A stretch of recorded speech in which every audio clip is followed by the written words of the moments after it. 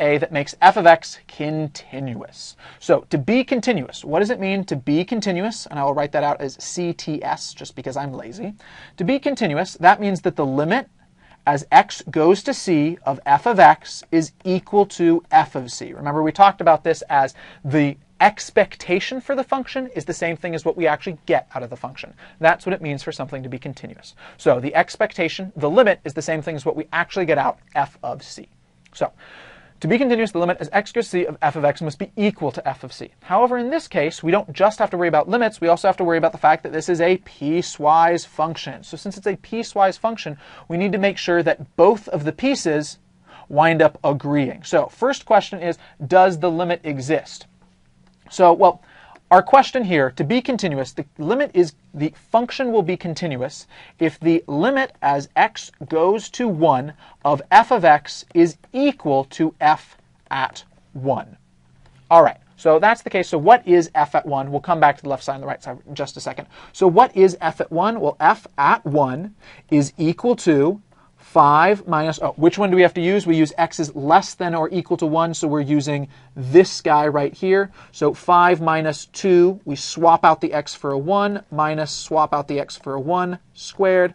5 minus 2 minus 1. 5 minus 2 minus 1 comes out to be 2. So f of 1 comes out to be 2. Great. All right. Now, what we need to figure out is we need to figure out, does the limit exist there? So if our limit's going to exist, we've got two different sides that we're coming from, right? We're coming from the left side and we're coming from the right side. We're coming from the less than or equal and the greater than. So we've got both a left and right side that we have to make sure match up. So since we've got two different possibilities, we have to make sure the limit as x goes to 1 of f of x has to be is the same thing as saying, right, because we have to check that both sides match, that the limit as x goes to 1 from the negative side is equal to the limit as x goes to 1 from the positive side. Now we have to make sure that they're the same, and they should, of course, both be f of x in here. Right, we're talking about f of x this whole time. So limit as x goes to 1 from the negative side. Well, actually, we already figured out what is the limit as x goes to 1 from the negative side. Well, that's going to be based off of how this guy works because he is the left side, right? X less than or equal to 1, it behaves like 5 minus 2x minus x squared. So if you're less than, you're the negative side, so it behaves just like 5 minus 2x minus x squared.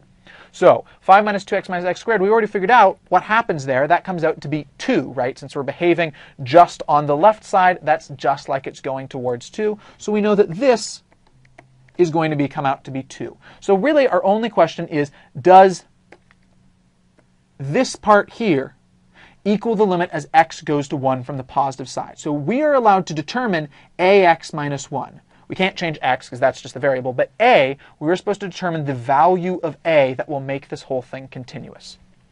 So we know 2, because that's what the limit as x goes to 1 from the negative side, has to be equal to ax minus 1. Ax minus 1, what x are we going to? We're going to 1 from the positive side, so we just use ax minus 1. So we plug in 1 for our x minus 1.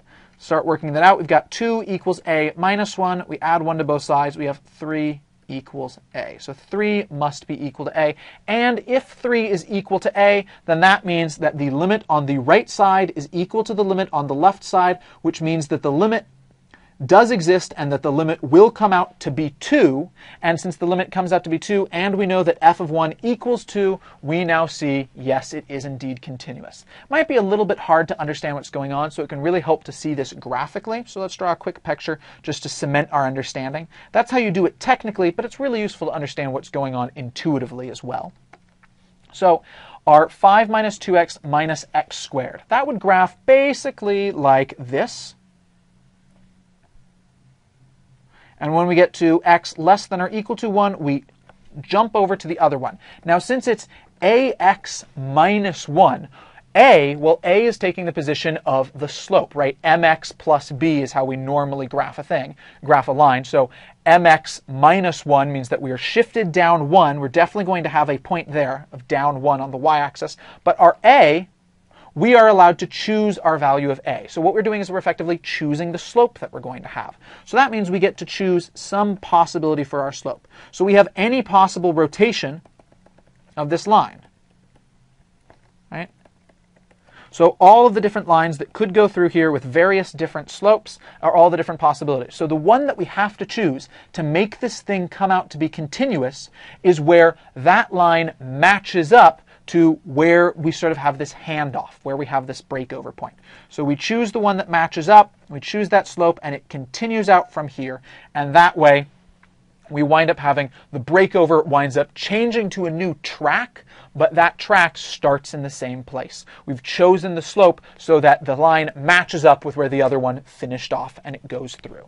Great.